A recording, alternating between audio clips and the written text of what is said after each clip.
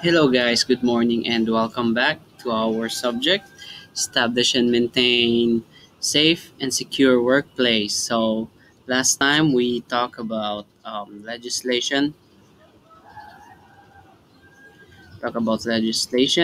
and yep, I hope you guys watching the videos. So, yeah, we'll be continuing this online lesson,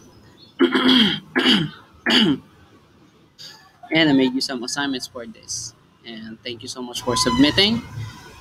Now I'll be continuing with the act or action. So, objectives of the act. The act normally gives an overview of duties and or rights to all those who have health and safety responsibilities or roles. So, the act it gives an overview or like a general knowledge of your duties, rights for those who have health and safety responsibles or roles. And that is us, me, you, and our bosses, everyone.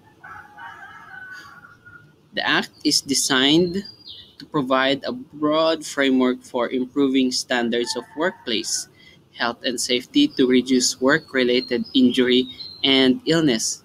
So its job is to reduce work-related injury and illness.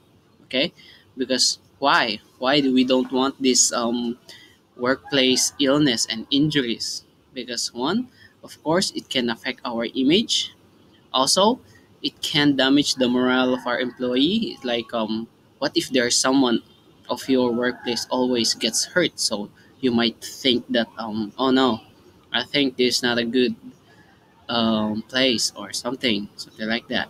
So different factors, a lot of factors will affect. Okay, that's why this act is um, serves as a prevention. Okay, they built this to prevent those things from happening. Next, the act claims to secure the health, safety, and welfare of employees and other people at work. Okay, as possible, we can secure the health and safety of people around us and also us, of course. Protect the public from the health and safety risks of business activities.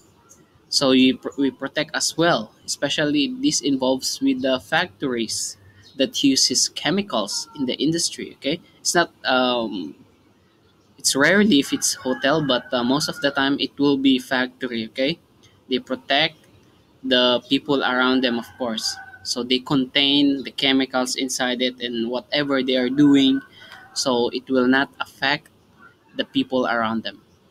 Okay, eliminate workplace risks at the source.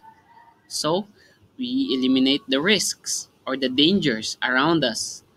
So that's why we check the equipment, we update informations, and we do maintenance with the machines that we have so that we can prevent these risks. Yeah, excuse me. Also, involve employees, and the organization in the formulation and implementation of health, safety, and welfare standards.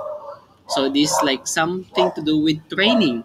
So all of us should be involved in training so that we will be knowledgeable about health, safety, and welfare standards. We should have a standard. Okay, that's our pride. So if we have that, of course, it will be a good impact in our workplace. Yeah, that's it. So yeah, that's it. Then we're moving on again.